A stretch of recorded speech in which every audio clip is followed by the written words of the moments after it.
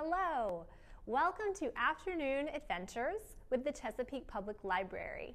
My name is Miss Hannah. I work at the Greenbrier branch. Today we're talking about letters and using those letters to make something very special, your name. So the books that we're going to read today and the crafts that we're going to complete together all have to do with your name. Today we're going to read An Annoying ABC by Barbara Botner, Alma and How She Got Her Name by Juana Martinez Neal, and The Name Jar by Young-Suk Choi.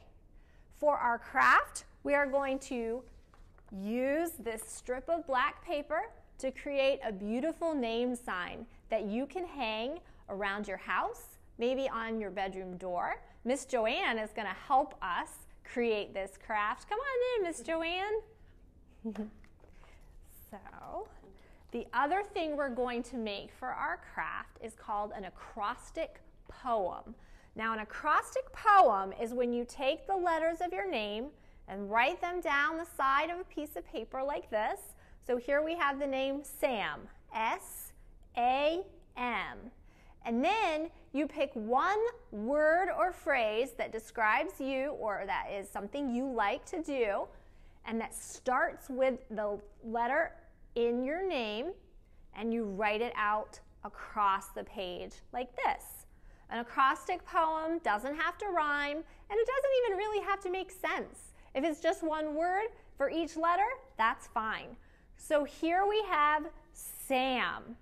Super cool, always fun, my best friend. That's an acrostic poem for the word Sam. So let's get started. First we're going to read our books and then we're going to do our crafts with Miss Joanne. An Annoying ABC by Barbara Botner.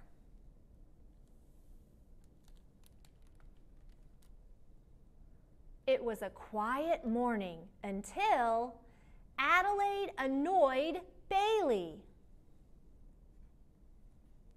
Bailey blamed Clyde. Clyde cried.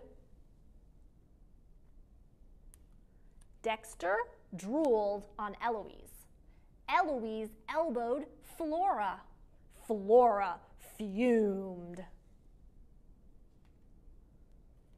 Grover grabbed Horace, who howled at Ida, which irritated Joshua, who jabbed Kirby. Kirby kicked Leroy. Leroy completely lost it. And then lied to Miss Mabel. My, muttered Miss Mabel. Nigel nudged Olivia. Olivia overreacted. Petunia pestered Quentin. Quentin quarreled with Roland. Roland rumbled. Stella stumbled, Todd tumbled, and upended Ursula.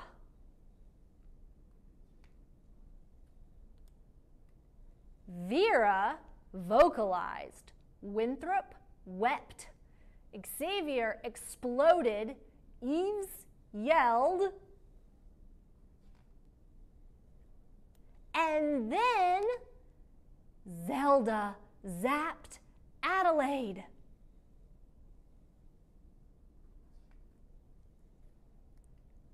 Astonishing!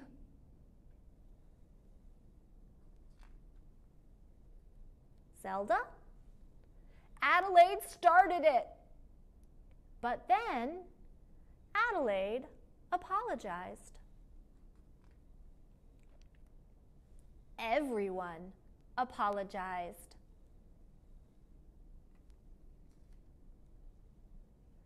And then Adelaide, Bailey, Clyde, Dexter, Eloise, Flora, Grover, Horace, Ida, Joshua, Kirby, Leroy, Miss Mabel, Nigel, Olivia, Petunia, Quentin, Roland, Stella, Todd, Ursula, Vera, Winthrop, Xavier, Eves, and Zelda had a quiet afternoon. mostly. The end. Alma and How She Got Her Name by Juana Martinez Neal.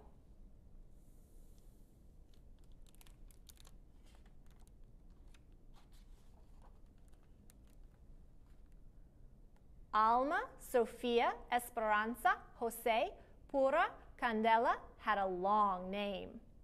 Too long, if you asked her. My name is so long, Daddy. It never fits, Alma said. Come here, he said. Let me tell you the story of your name. Then you decide if it fits.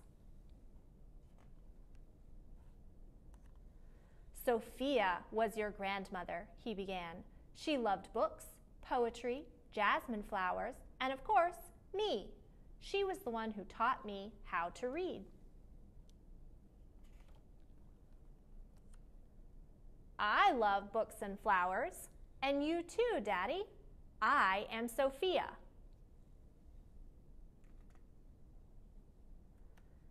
Esperanza was your great-grandmother, he continued. She hoped to travel, but never left the city where she was born. Her only son grew up to cross the 7 seas. Wherever her sailor son went, so did Esperanza's heart. The world is so big. I want to go see it, Daddy. You and me together. I am Esperanza. Jose was my father, Alma's daddy said. He was an artist with a big family, like many people had back then. Early each morning, he walked to the mountains and the plazas to paint everyday life. Sometimes I went along. Your grandfather taught me to see and love our people. I wake up early every day, and I draw a lot too. This morning, I drew a kitty cat for you, Daddy. I am Jose. Pura was your great aunt. She believed that the spirits of our ancestors are always with us, watching over us. When you were born, she tied a red string around your wrist, a charm to keep you safe. Hello, Pura. It's me, Alma.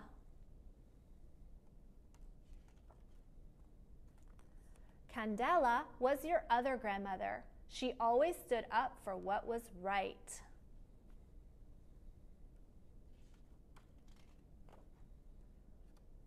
I am Candela. I love the story of my name. Now, tell me about Alma, Daddy. Where does that come from? I picked the name Alma just for you. You are the first and the only Alma. You will make your own story. Alma, Sofia, Esperanza, Jose, Pura, Candela. That's my name, and it fits me just right. I am Alma, and I have a story to tell. The end. The Name Jar by Young-suk Choi.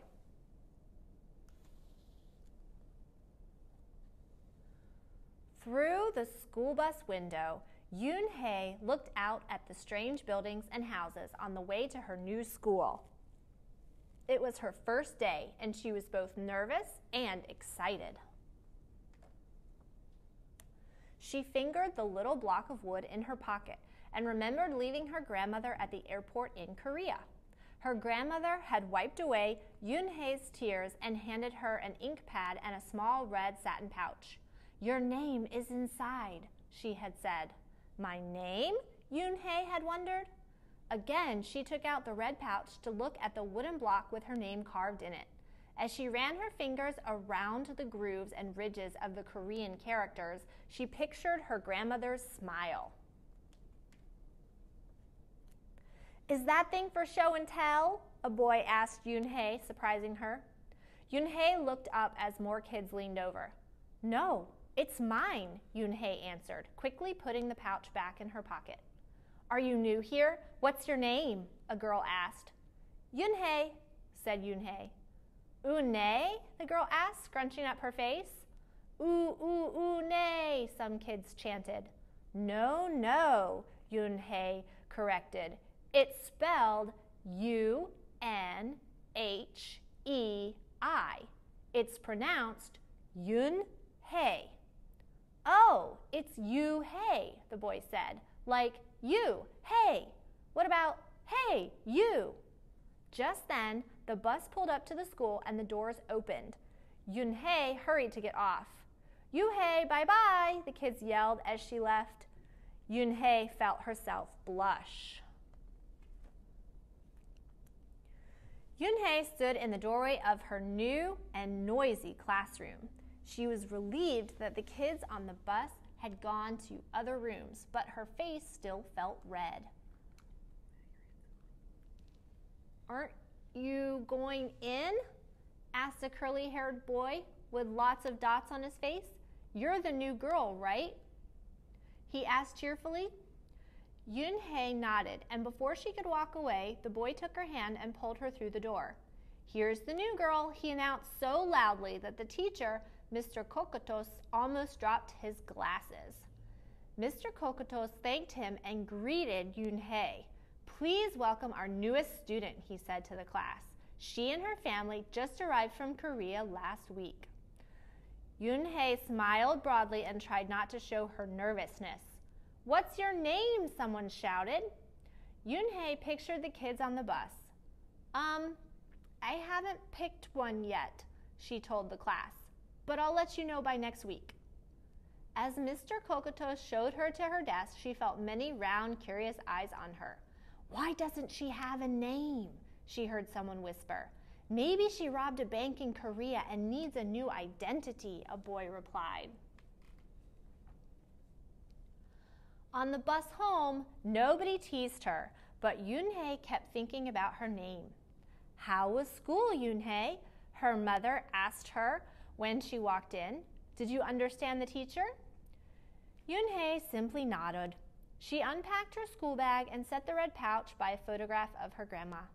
I'm glad you are learning English well, her mother said. You must study hard, behave nicely, and get good grades to show that you are a good Korean. I will, replied Yunhei, but I think I would like my own American name, she said quickly. Her mother looked at her with surprise. Why? Yunhei is a beautiful name. Your grandma and I went to a name master for it. But it's so hard to pronounce, Yunhei complained. I don't want to be different from all the American kids. You are different, Yunhei, her mother said, and that's a good thing. Yunhei just wrinkled her nose. Later that day, Yunhei and her mother went grocery shopping in their new neighborhood. They passed Fadil's Falafel, Tony's Pizza, and Dot's Deli. A big graffiti-painted garbage truck roared like a lion as it took off down the street. Nothing sounded or looked familiar until they got to Kim's Market. The sign was in both English and Korean. Her mother picked up cabbage to make kimchi, Korean-style spicy pickled cabbage, and other vegetables and meat. She also found some seaweed, Yunhei's favorite, for soup. It made Yunhei smile. Just because we moved to America, her mother said, doesn't mean we stop eating Korean food. At the checkout counter, a friendly man smiled at Yunhei. Helping your mother with the shopping, he asked. Yunhei nodded. I'm Mr. Kim, he said. And what is your name? Yunhei, she answered. Ah, what a beautiful name, he said. Doesn't it mean grace? Yunhei nodded again. My mother and grandmother went to a name master for it, she told him. A graceful name for a graceful girl, Mr. Kim said as he put their groceries into bags. Welcome to the neighborhood, Yunhei. That evening, Yunhei stood in front of the bathroom mirror. Hi, my name is Amanda, she said cheerfully. Then she wrinkled her nose. Hi, my name is Laura. Maybe not. Her smile turned down. Nothing sounded right. Nothing felt right. I don't think American kids will like me, she worried as she began to brush her teeth. Ha he, ma nem id shuzi, she said to the mirror with her mouth full of toothpaste. The next morning, when Yuhei arrived at school, she found a glass jar on her desk with some pieces of paper in it. Yunhei took one out and read it aloud. Daisy. That's my baby sister's nickname, but she said you can use it if you want, said Cindy, who sat next to her. Yunhei took out the rest of the paper. Tamala, she read. I got it from a storybook, said Nate. She was smart and brave. Yunhei nodded and unfolded another piece. Wednesday? Yeah, you came here on Wednesday, said Ralph. Thank you for your help. A smile spread over Yunhei's face. Ralph quickly said, we'll put more names in. You can pick whatever you like, or pick them all, and you'll have the longest name in history. At 3 o'clock, the bell rang for the end of the school day. Yunhei looked out of the window and saw it was sprinkling. It's the same rain, she thought, but in a different place. She watched other kids leaving in groups. Hey, a familiar voice called out to her. Yunhei turned around to see the curly-haired boy again. I'm Joey, he said. And you? Don't you have any name? Yunhei thought for a moment. Well, I can show you, she said, and took out the small red pouch. She pressed the wooden block on the ink pad and then stamped it on a piece of paper. This is my name stamp, she said. My grandma gave it to me. In Korea, I can use it as a signature when I open a bank account or write a letter. And whenever I miss my grandma, I use it to fill a piece of paper. Want to try it? She offered the stamp to Joey, and he carefully inked the stamp and pressed it hard on the paper. The red characters gleamed against the whiteness. Wow, that's beautiful, Joey said. Can I keep the paper? Sure, Yunhei said, and then the two of them shared her umbrella as they walked to the school bus. Every day, the jar got fuller with more names, and Yunhei read them all. She found a few names she liked. Miranda, Stella, Avery. They sounded interesting. I hope you choose the name I put in, Marco told her at snack time. I've put in 3 more, said Ralph. Madison, Park, and Lex. They're my favorite street names. Maybe you should close your eyes and draw a name, Rosie suggested. Ralph frowned. That's silly. What if she doesn't like the name she draws? Well, we didn't get to choose our names when we were born, did we? Rosie argued. Everyone thought about this. When Yunhei got home from school that day, her little brother ran to give her a letter. It was from her grandma. She opened it quickly. It said, To my Yunhei, I hope you're enjoying your new school and new friends. Be sure to help your mother and your little brother. Here the moon is up, but there the sun is up. No matter how far apart we are, and no matter how different America is from Korea, you'll always be my Yunhei, your grandmother forever. Yunhei took out her wooden stamp and filled a paper with it. She thought for a long time in front of the bathroom mirror. On Saturday, Yunhei walked to Mr. Kim's store. Mr. Kim was helping a customer, but he looked up and greeted her. Hi, Yunhei. Hello, Mr. Kim, Yunhei replied. She felt as if she was back in her old neighborhood in Korea. Hey, said the customer, turning around. It was Joey. Your name is Eun-hee? He asked, with his eyes open wide. Yunhei looked quickly at Mr. Kim, then turned to Joey. She nodded slowly. Yes, it's pronounced Yunhei, and it means grace, Mr. Kim added. Yunhei, Joey said slowly, and this time perfectly. It made Yunhei smile. I'll have it ready for you tomorrow, said Mr. Kim to Joey. Thank you, Mr. Kim. See you Monday, Yunhei, Joey said to her. He left before she could ask him why he was at the store. On Monday, Yunhei came to class early to look at the names one last time. But the jar wasn't on her desk. Instead, there was just a single piece of paper with a name on it. Yunhei slipped it in her pocket. Where's your name jar? Ralph asked as soon as he saw it was gone. I don't know, Yunhei said. It wasn't on Mr. Kokoto's desk or on any other desk, and it wasn't on the counters or any of the shelves. As other kids arrived, they helped look. Soon, Mr. Kokotos came in and Ralph shouted at him, The name jar is gone! The jar with all the names in it. Gone? Mr. Cocotos replied. With a look of concern, he asked Yoon-hae, did you get a chance to read all the names? Yoon-hae nodded. She took a breath. I'm ready to introduce myself, she said.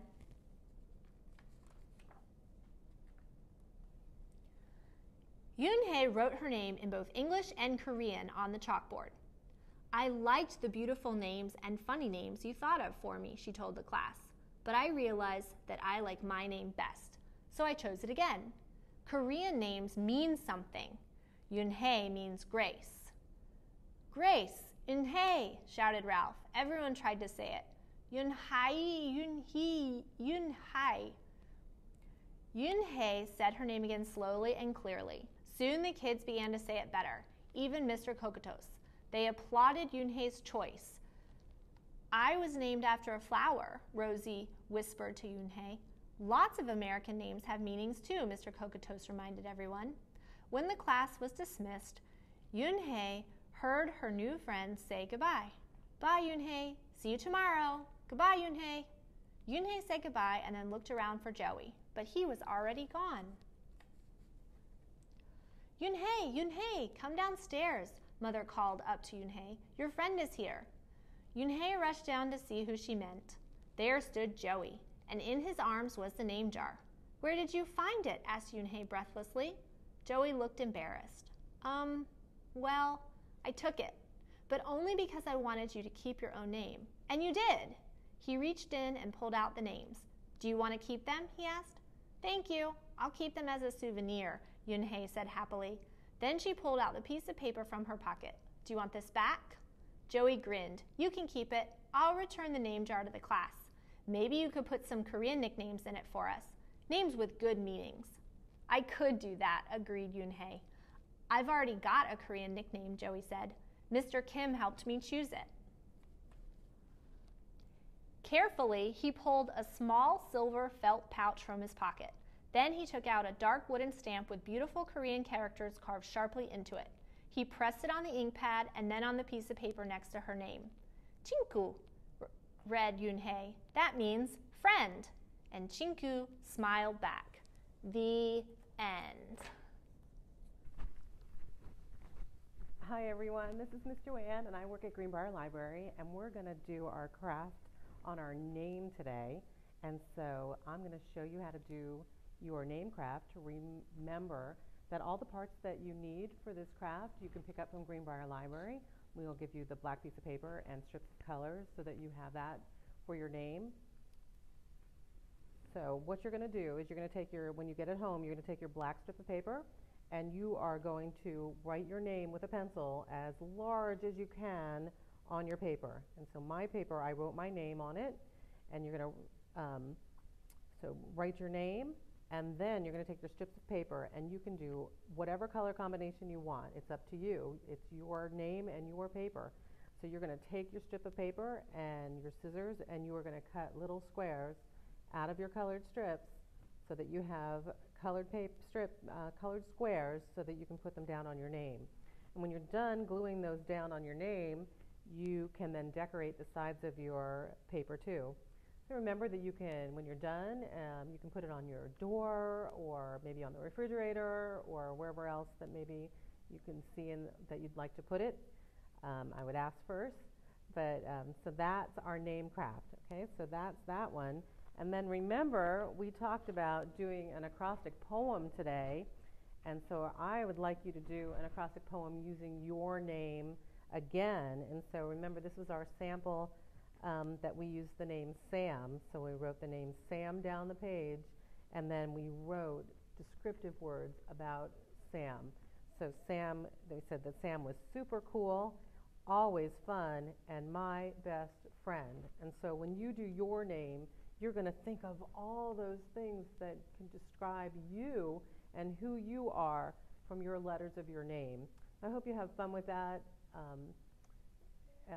It's a little tricky and it may take a while to remember those words. You may need to ask somebody for help too, that can give you some words that start with the letters of your name. But see what you can come up with, and I hope you really enjoy this. Thanks. Okay, bye-bye.